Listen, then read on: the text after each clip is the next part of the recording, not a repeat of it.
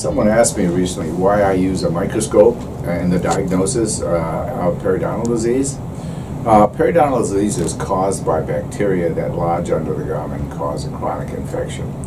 We take a sample of those bacteria from under the gum and we put it under a microscope. We can see the kind of bacteria, we can see the degree of infection.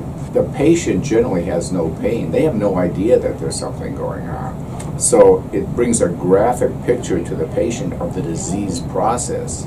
Also shows us how severe the infection is, and we can monitor that and make sure that by the time the patient is finished with treatment, that there's little or no bacteria that are left. I mean, I wouldn't want to have a practice without it. I think it's incredibly important, incredibly vital, not only for my information, but for the patient's information and benefit.